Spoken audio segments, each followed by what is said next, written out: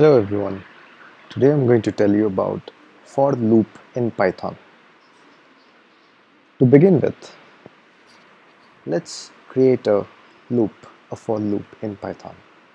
For that, we type for and give one variable. Let's give it as item, for item in range. So let's create a list. So the easy way of creating a list in Python is just type range and insert a number in parentheses.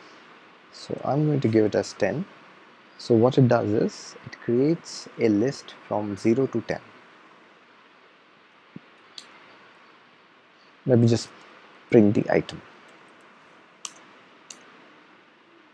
So what it does is it lets the item, this variable, goes through every single item in the list 0 to 10.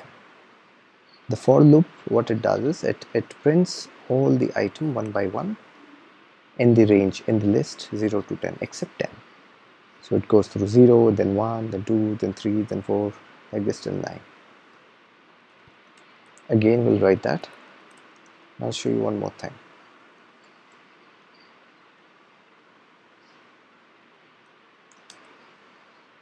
Print item multiplied by 2.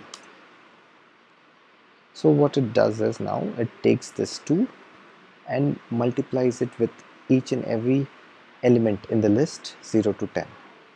So 2 into 0 is 0, 2 into 1 is 2, 4, 6, 8 till 18. So remember, we don't include 10, we just end it before one element, before the 10th element, that is 9.